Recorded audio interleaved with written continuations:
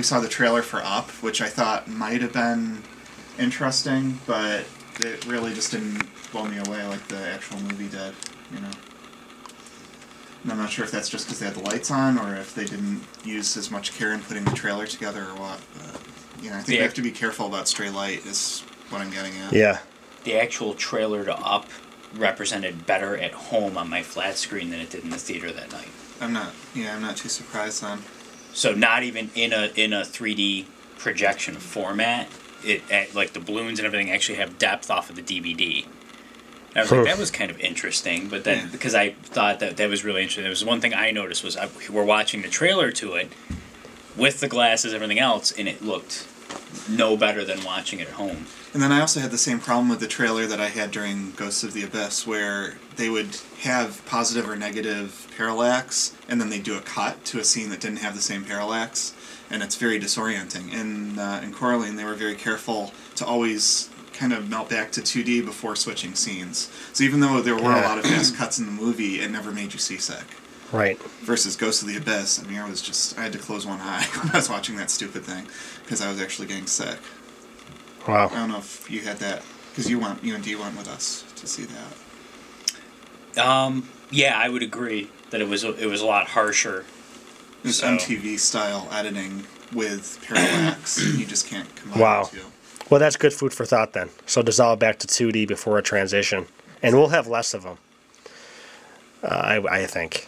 I was particularly bummed that they turned the lights on at the end, because I think that was some of the biggest parallax. Like, they figure you're on your way out anyway, we'll just kind of throw everything at the audience, almost literally. So I could see where there's a potential for really cool effects, but the lights ruined them, so oh well. The opening sequence was incredible. And do you agree, Tom? I think you mentioned the same thing in the email. That one shot I'm thinking of in particular, when they were sewing the button and the needle comes, it was just the detail and the clarity and the sharpness, mixed with the parallax was just incredible. So it's just exciting technology to be a part of. They did a lot with depth of focus too. Yeah. Like it would be a 3D scene, but the background would also be blurry. So. And that we're not focusing on, at least for year one, as much. We're trying to keep everything just in focus. Thinking based on the conversations with DTI that that's the way to go for 3D, to keep everything in focus throughout the whole depth. But it might not be the case. Seemed to be used sparingly, so it wasn't something applied in the whole movie. Yeah, it is a great effect, just in films across the board. And we can actually add that in V-Ray, depth of field, just the same way you add motion blur. It's the same thing, though. Every layer, every pass is a whole other render. So instead of rendering each frame once, you can render it up to 20 times. Just adding depth of field and motion blur and all this stuff. So, in any case, there we go. So thanks for that update. Have any questions? I wanted to add a couple of quick comments.